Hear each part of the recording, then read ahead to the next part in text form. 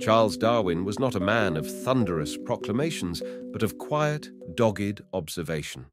Born on February 12, 1809, in Shrewsbury, England, Darwin seemed destined for a conventional life, first as a doctor, then perhaps as a clergyman.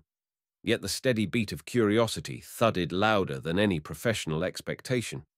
His fateful voyage aboard HMS Beagle in 1831 changed everything. As the ship charted the coasts of South America and the Galápagos Islands, Darwin collected fossils, sketched exotic creatures, and noted the small but striking differences between species across isolated islands. These observations gnawed at his mind, demanding explanation. Back in England, Darwin withdrew from the public eye, pouring himself into decades of research, correspondence, and relentless thinking. He bred pigeons. He studied barnacles for 8 laborious years. He read the economists Thomas Malthus, who argued that populations grow faster than their food supplies, leading inevitably to competition and struggle. Here, Darwin found the vital clue. In nature, not every creature survives to reproduce.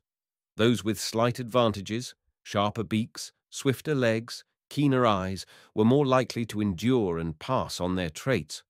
Over vast stretches of time, these tiny advantages accumulated, sculpting new species altogether. He called this grand mechanism natural selection.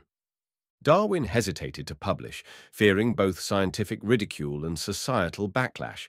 The Victorian world, steeped in religious belief, was not ready to hear that life evolved without divine intervention.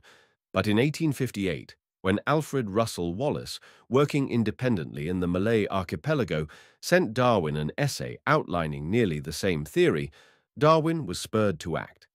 The two men's findings were presented jointly, but it was Darwin's 1859 book on the origin of species that exploded into public consciousness.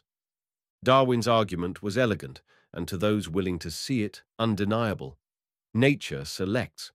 Species are not immutable, they are dynamic, ever shifting in response to the pressures of their environments. His work unleashed a storm. Some hailed him as a visionary, others denounced him as a heretic. Darwin bore the controversy with characteristic humility, retreating to his beloved Down House to continue his experiments on plants, worms, and all manner of living things.